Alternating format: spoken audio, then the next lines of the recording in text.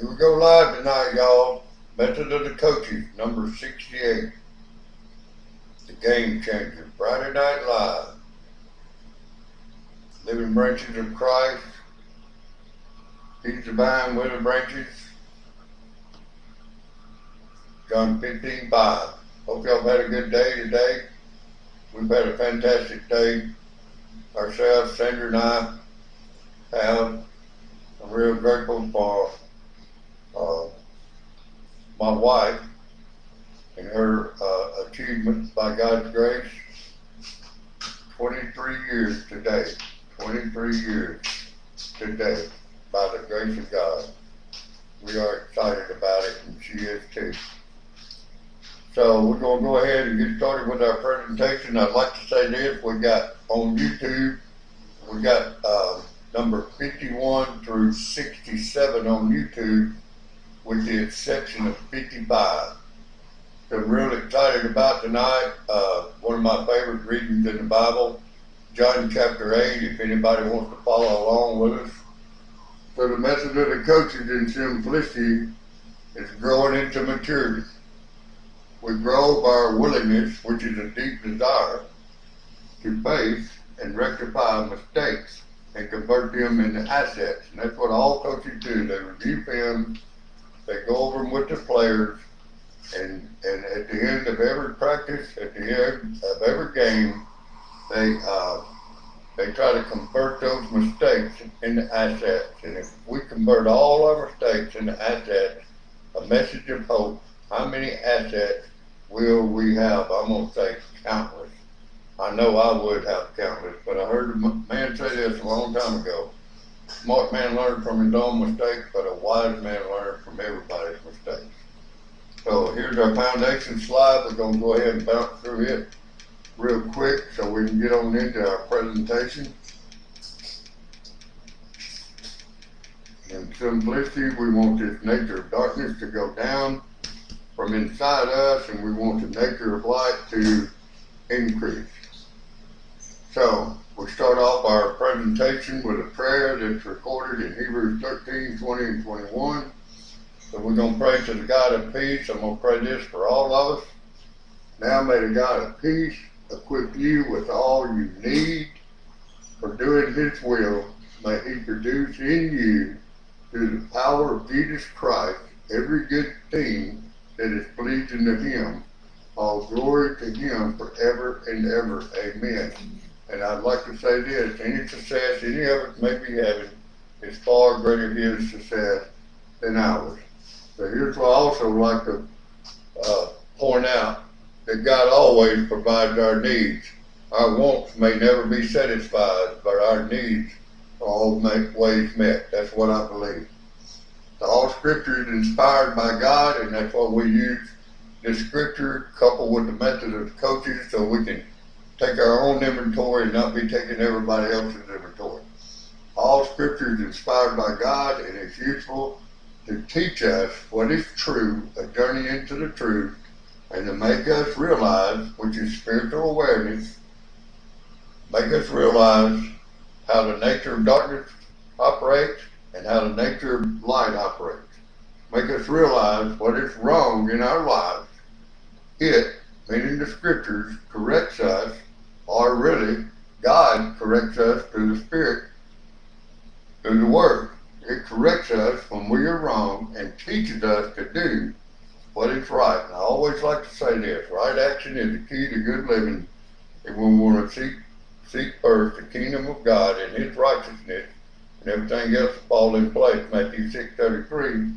And we just encourage people to seek to do the next right thing. Live in the moment and just seek to do the next right thing. God uses it, meaning the scriptures, to prepare and equip. That's what we pray for. We pray for equipment, His people, to do every good work. And I'd like to say this as a message of hope to all of us. 1 Corinthians 2:9 says, no eye has seen, no ear has heard, no mind has imagined what God has prepared for those who love Him, who are called to hope according to His purpose. And I want to say this, God's plans is far more superior and greater than our plans. So we're going to ask God right now We're going to have a moment of silence and do the serenity prayer. Serenity prayer. God, grant me the serenity to accept the things I cannot change, courage to change the things I can, and wisdom to know the difference. Thy will, not mine, be done, one day at a time. In Jesus' name, amen. And I want to say this. This has been coming through my mind a whole lot, and I haven't said it much here lately. But the more we fight to try to have our own way, the worse matters gets.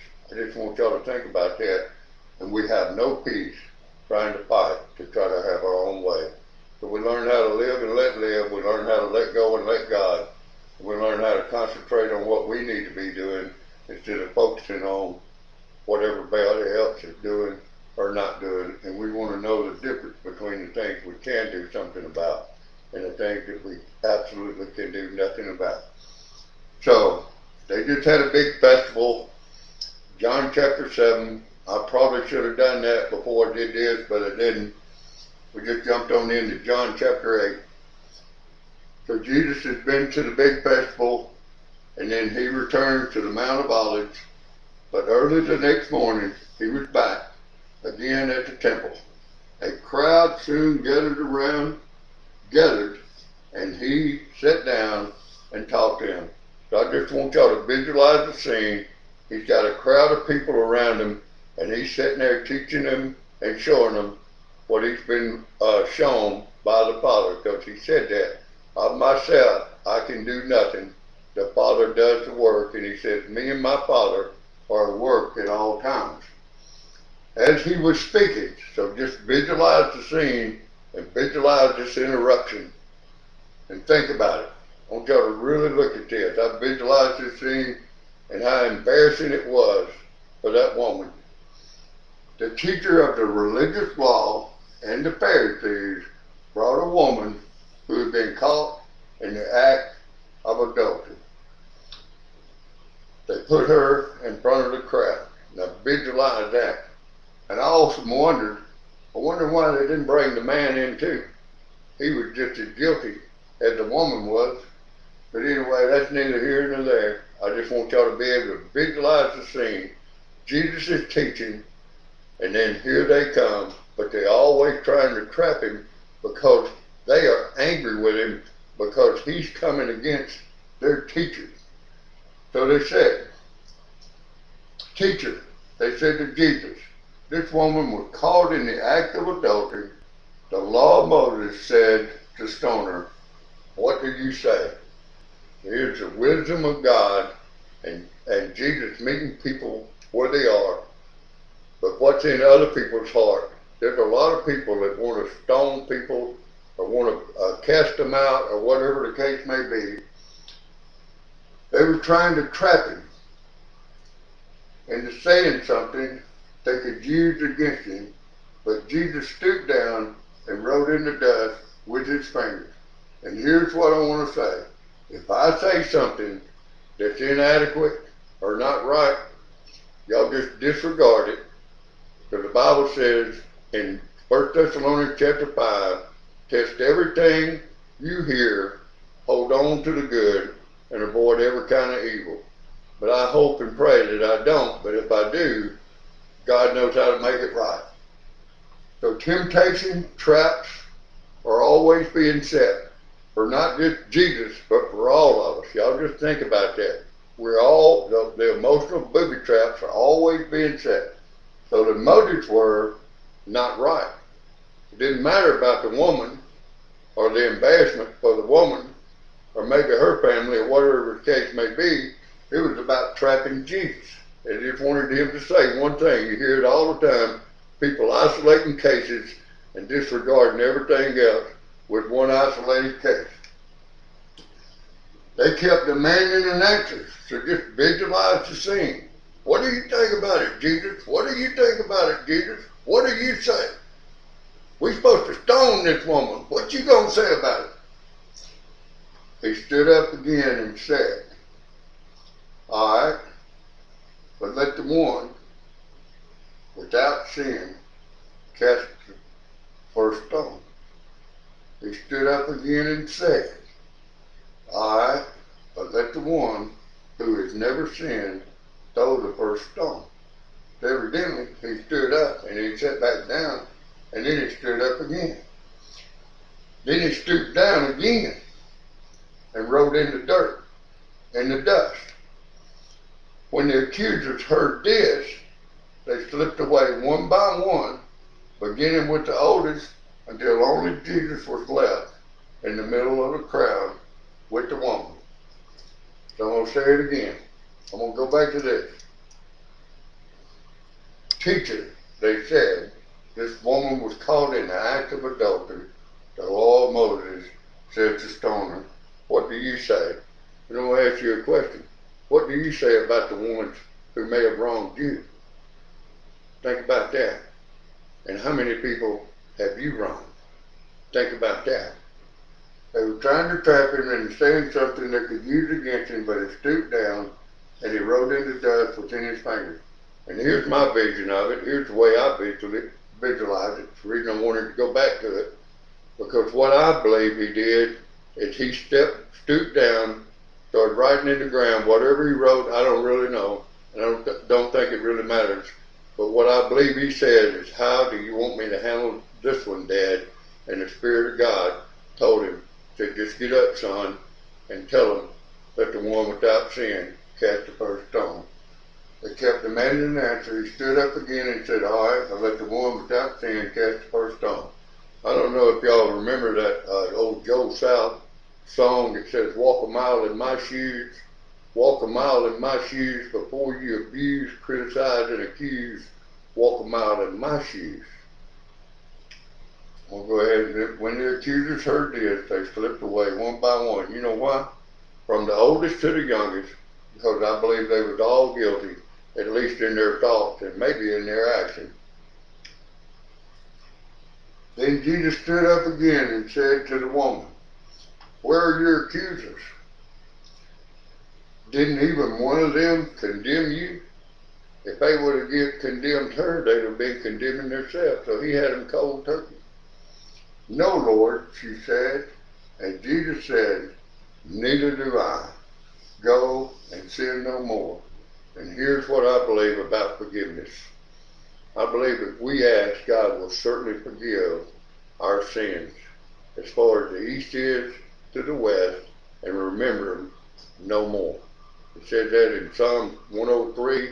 It also says it again in Hebrews chapter 8 and Hebrews chapter 10. And what I believe is we have to learn how to depend upon God's perfect forgiveness. I'm going to ask you this. If somebody wronged you and the Lord hadn't condemned them and has forgiven them, who are we to hold an axe over their head? That's just food for thought. We have to learn how to depend upon God's perfect justice. We have to learn how to depend upon God's perfect forgiveness and learn how to depend upon God's perfect love if we want to be spiritually healthy. Jesus spoke to the people once more and said, so now he's going back to his meeting. I am the light of the world. If you follow me, I want to say this, that's a big if, and that's a big word right there. I don't want to be just a so-called Christian. I want to try to follow Jesus' example and meet people where they are. You won't have to walk in darkness. I walked in darkness for a long time. I walked with them crutches. Today I'm walking without those crutches by the grace of God, and I know a lot of y'all are too, because you will have the light that leads to the light. So we want to let the lower lights be burning and send a gleam across the way.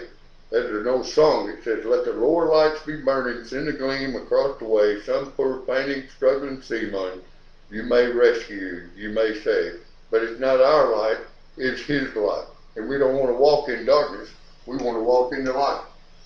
The Pharisees replied, you are making those claims about yourself. Such testimony is not valid. I know so many people that know that he is the Father and we are his children and we're supposed to be about daddy's business. And people that, a lot of people that I know of and dearly love and have known from an early age have been walking with the Father and helped so many people because the light was shining in them. Jesus told them, these claims are valid even though I make them about myself, for I know where I came from and where I am going. But you don't know this about me. So they didn't know Jesus' heart because they were just judging from a legalism, Pharisee perspective because of what they've been taught and how they've been trained. But the truth of the matter is, intellectually they knew the scriptures, but they didn't have that love relationship with the Father of life, and they don't even know it. See, just like me and a whole lot of people I know, worldly minded, spiritually ignorant. You judge by human standards. I want to say this about judging by human standards. Social distinctions, petty rivalries, jealousy. So many people look at race, creed, or color. Who wants us to judge by human standards? I can tell you this, with all my heart, with every fiber of being I got in me, it is not God. But I do not judge anyone. And if I did, my judgment would be correct in every respect because I am not alone. The Father who sent me is with me. So when you get reborn, the Father, the Son, and the Holy Spirit enters our hearts and begins to live. Your own law says that if two people agree about something, their witness is accepted as fact, as one witness, and my Father who sent me is the other. So Jesus is, they got a case going on. Jesus is stating facts, and they're rejecting the facts. Jesus is stating the truth, and they're rejecting the truth. Just like the old Proverbs 18:17 said, the first presenter's case in court sounds right until the cross-examination begins. And then the facts start being laid out. You know why? Because we want to solve the case. And the only way to solve the case in the spiritual courtroom is in God's courthouse. God's courthouse. Where is your Father? They asked. Jesus answered, since you don't know who I am, you don't know who my Father is. If you knew me, you would also know my Father. But they're not understanding what he's talking about. Jesus made these statements while he was teaching in the section of the temple known as the treasury, but he was not arrested because his time had not yet come. Ecclesiastes chapter 3 says there's a time for this and a time for that, a time for this and a time for this. And at the appointed time, Jesus came and was born of a virgin. At the appointed time, he went to the cross. At the appointed time, he came up from the grave. At the appointed time, he went back to heaven. And at the appointed time, he's coming back to get us. Isn't that a beautiful thing? Everything. We call it Kairos timing, which is God's special time. Later, Jesus said to them again, I am going away. You will search for me, but will die in your sin. You cannot come where I am going. That's John 8:19 through 21. The people asked, so they still looking at it from the worldly perspective. They ain't got the spiritual angle yet. They still looking at it from the worldly angle. Is he planning to commit suicide? What does he mean? You cannot come where I am going. Jesus continued, you are from below. I am from above. You belong to this world. That's when the Bible tells us not to conform any longer to the patterns of this world, but let God transform the way you think. Romans chapter 12, verse 2. I do not, let me say this again. I do not. I'm going to start all over. Jesus continued, you are from below, I am from above. You belong to this world, I do not. That is why I said that you will die in your sins, for unless you believe, I believe belief means reliance, not defiance. believe that I am who I claim to be, you will die in your sins. Who are you? They demanded. Jesus replied, the one I have always claimed to be. So the question is, to be or not to be? Part of or apart from? I have much to say about you and much to condemn, but I won't. For I say only what I have heard from the one who sent me, and he is completely truthful.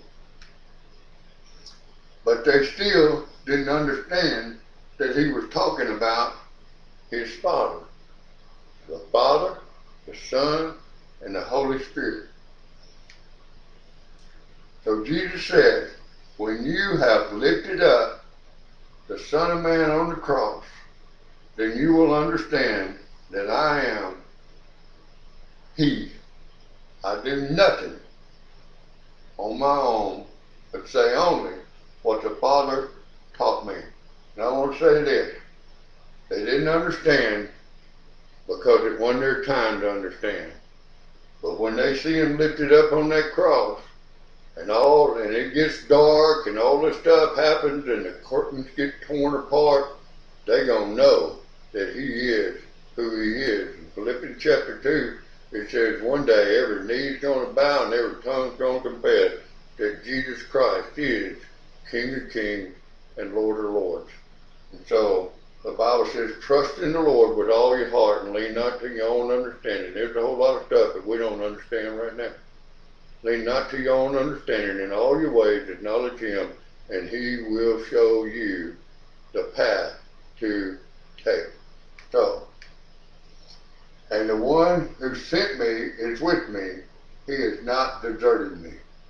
So God is always with us, walking hand in hand with the Spirit of the universe is what I call it. And I know a lot of people that's walking hand in hand with the Spirit of the universe, and I also know a whole lot of people that don't understand, and there's a whole lot of stuff I don't understand. I don't claim to understand everything, and I never will, because the Bible says in Isaiah 55, verse 9, that his thoughts and his ways are high above the earth as the heavens are. So learning how to trust in God and learning how to not to fight to try to have our own way, learning how to surrender and submit to God is always very beneficial. I don't always do what pleases God, but I do my ultimate best to try to please him. And I got Galatians 1:10. And the reason I got Galatians 1:10, it says if you're trying to please people, you are displeasing God. So I don't try to be a people pleaser. I just try to do whatever God puts on my heart to do and leave the results up to him. Focus on what I need to be doing or not doing instead of focusing on what other people ought to be doing or not doing. And I can tell you this, that was a freeing deed for me. And one of the things that my younger brother Sid and I agreed on years ago, if we don't take it personal, we don't have to internalize it. Then many who heard him say these things believed in him. So we let God do the speaking. Jesus said to the people who believed in him.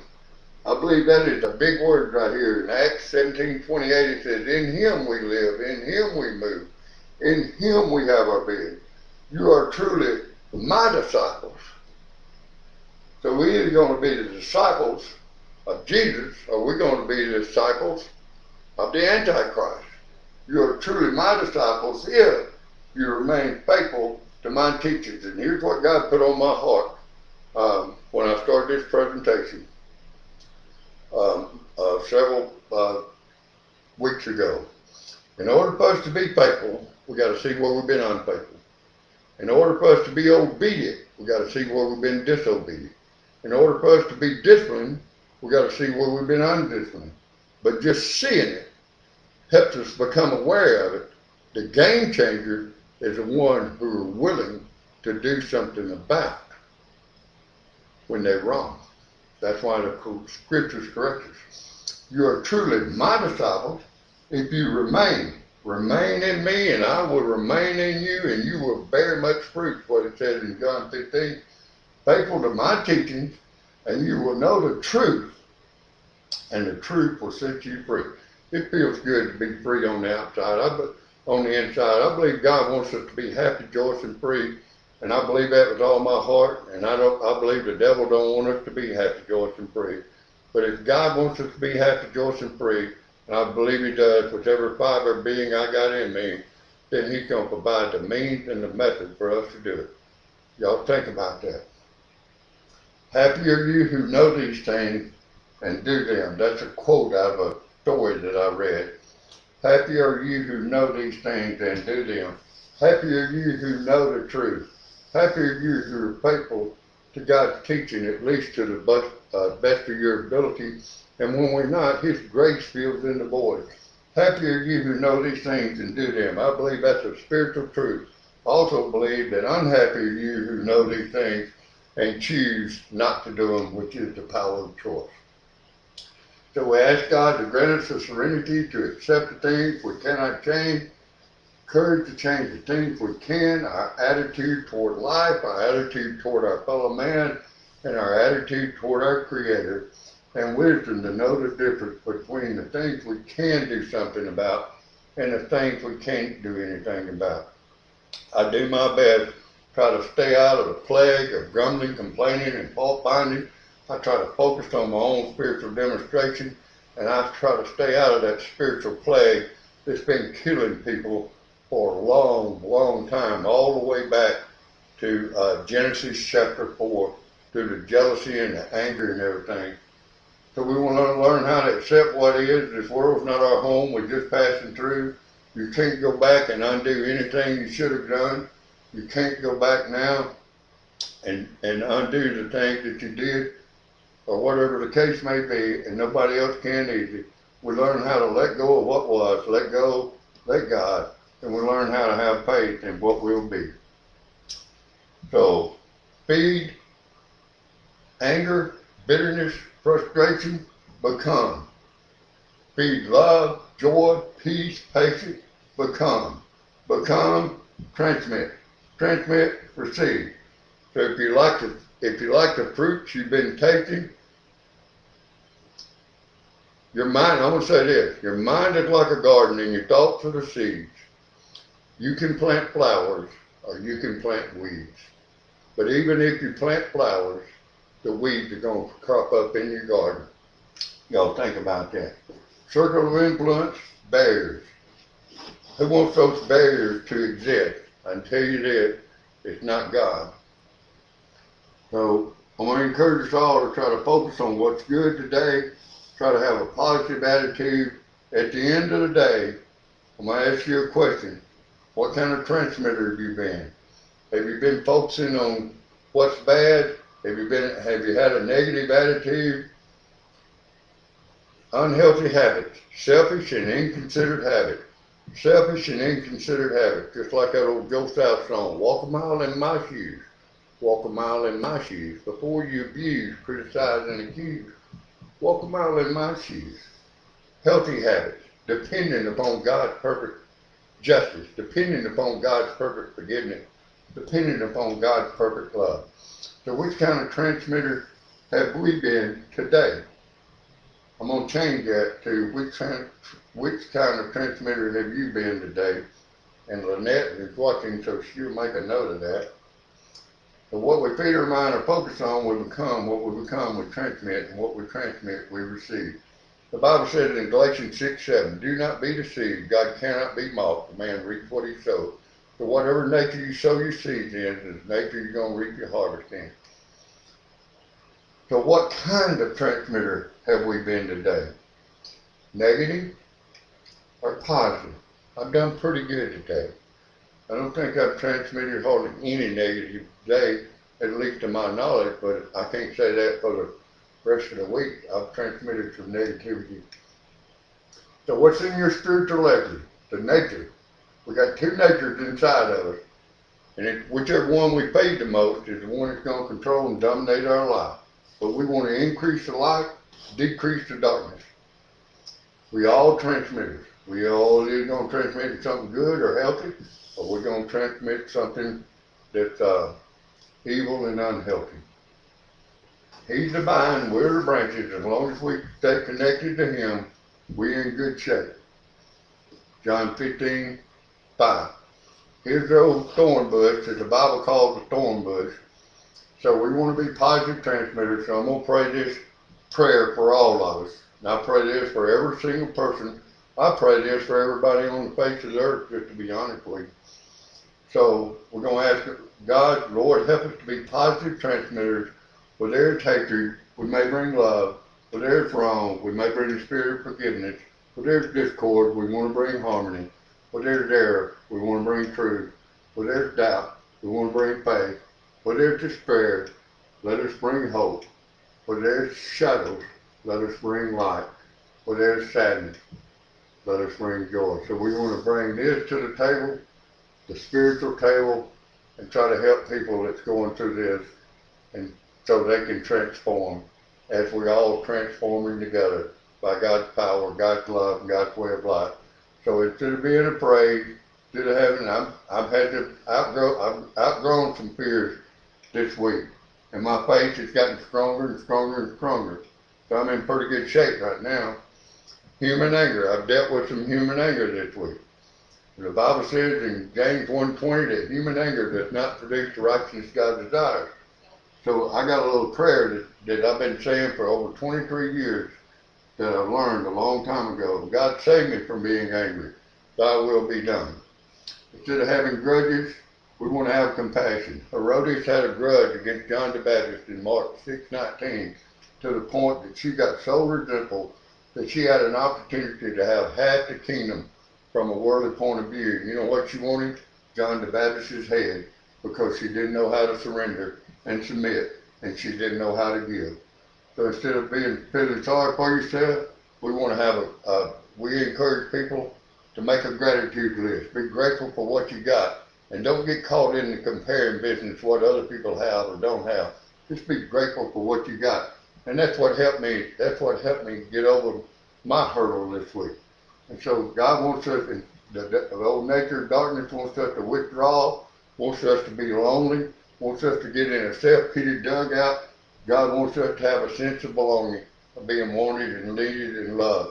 And we want to play on this team over here that we're going to show here in a little bit. Instead of having anxiety and frustration, we want to have the peace that passes all understanding. The only way to have it is we got to be connected to the vine. Instead of being depressed, we want to learn the secret of being content. Paul said in Philippians chapter 4, he was in jail. He was in jail. I've been going to jail trying to help people since 1996. I've been going to treatment centers trying to help people since 1997. I've been going to prison trying to help people since 1999. And I love those people down there. I love them. I've done so much. I've tried to help them, but for the grace of God, I'm in there with them, okay? But Paul said in Philippians chapter 4, he learned the secret of being content. He's in jail. He said, well, the welfare in needs. He said, because I can do all things through Christ, who's the vine, who strengthens me. And in Philippians 4:18, he said, at the moment, I have everything I need. So we want to increase the light and decrease the darkness. Personal evaluation. At the core, it's personal and simple. So when I started evaluating myself instead of everybody else, and see, I didn't know how to evaluate myself, and God worked in a mysterious way to give me a simple formula so I could review my day at night at the end of the day and learn from my mistakes. The power of choice, and it takes discipline to do that. So for a long time, I was an agent, player, representative on this team right here, under the authority of the father of darkness, because I was worldly minded. I looked at everything from the worldly angle. I had worldly eyes, I had a worldly mind, I had worldly ears, and it was all about the world in its ways, and it wasn't about the spiritual in its way. So now I try to be the best player I can be. I want to be an agent, and I want to be on this team. And I love being a team player, and I love being around the team members that we got on the team. Together, everyone achieves more. But the same thing happens over here, either darkness or light. So which team did I play on in the past? Which team do I play on in the present? Which team will I play on in the future? And the choice is an individual. Same thing on this side. This is the evaluation. Which team did I play on? Which team do I play on? Which team will I play on? God is love. God loves his creation. It don't matter what race, creed, or color you are. God loves every human being, and he wants us to be an agent, a player, or representative for him. The old nature of darkness wants us to hate one another. Hate one another. But here's a good, healthy love-hate deal. In Hebrews 1:9, God said that he loved righteousness and he hated wickedness. And what that means to me in simplicity is he hates the nature, but he loves the people. So everything is permissible, so we got free will, but not everything is beneficial, at least on this side. Everything is permissible, but not everything is constructive, at least not to this side. Nobody should seek his own good, which in simplicity, I suffered from the what about me-isms for a long time, but the good of others. 1 Corinthians 10:23 through 24. So God give us the power of choice, and every day we stand at the crossroads. We either seek to do the right thing because it's the right thing to do, or we can keep on fighting to try to have our own way. And I'm telling you, the more you fight to try to have your own way, the worse matters get. So you're either going to represent this side over here, or you're going to be a representative for this side over here, and you have no choice in being a representative. So we have to make up our mind whose player we want to be, whose agent we want to be, and whose team we want to play on. Either the father of light or the father of darkness. In simplicity, we want to know who our spiritual daddy is, and at the core, it's personal and simple. So we're going to pray this prayer in. We want to be this and not be this. To be or not to be. So I'm going to pray this prayer for all of us. Lord, help us to be patient and kind. Help us not be jealous, boastful, proud, or rude. Help us not demand our own way. Help us not be irritable. Help us to keep no record of being wrong. Help us not rejoice about injustice, but help us rejoice whenever the truth wins out. Lord, help us to never give up. Help us to never lose faith. Help us to always be hopeful, and help us to endure through every circumstance. And I got this Romans 15:13, where it says, may the God of hope, with the big G, fill you with all joy and peace as you trust in him, so that your hope may overflow by the power of the Holy Spirit.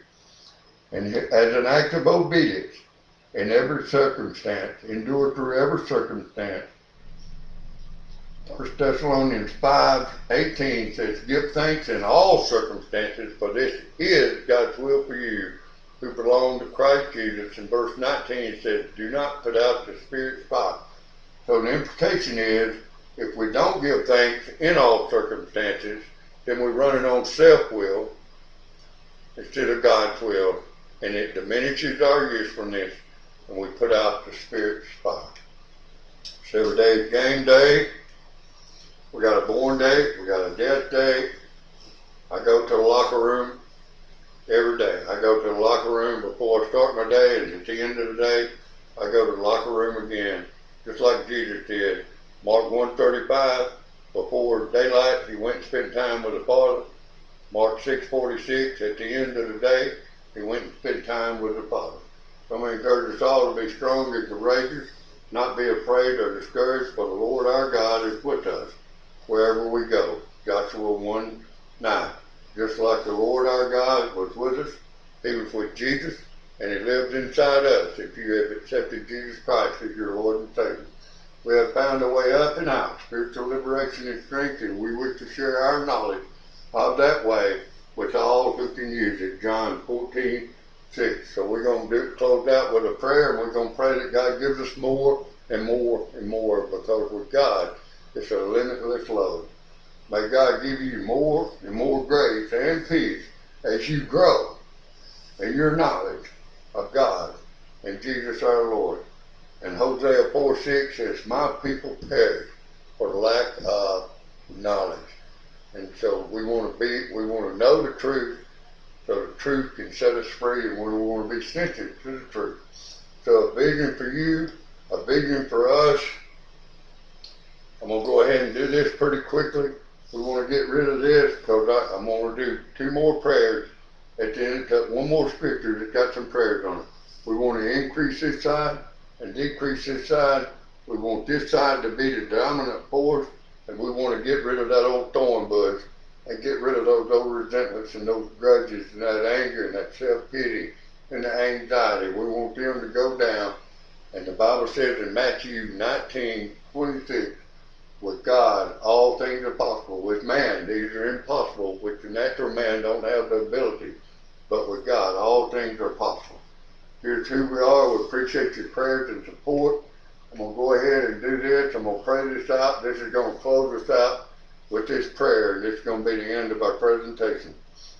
I pray this for all of us. I pray that from God's glorious unlimited resources, He will empower you with inner strength through His Spirit. Then Christ will make His home in your heart as you trust in Him. Your roots will grow down into God's love and keep you strong. And may you have the power to understand, as all God's people should, how wide, how long, how high, and how deep His love is. May you experience the love of Christ till it is too great to understand fully. Then you will be made complete with all the fullness of life and power that comes from God. Now, O glory to God, who is able, through His mighty power at work within us, to accomplish infinitely more than we might ask or think. Glory to Him in the church and in Christ Jesus through all generations, forever and ever. Amen. God bless you. Take care. Hope you have a good, peaceful evening and a wonderful Saturday and Sunday.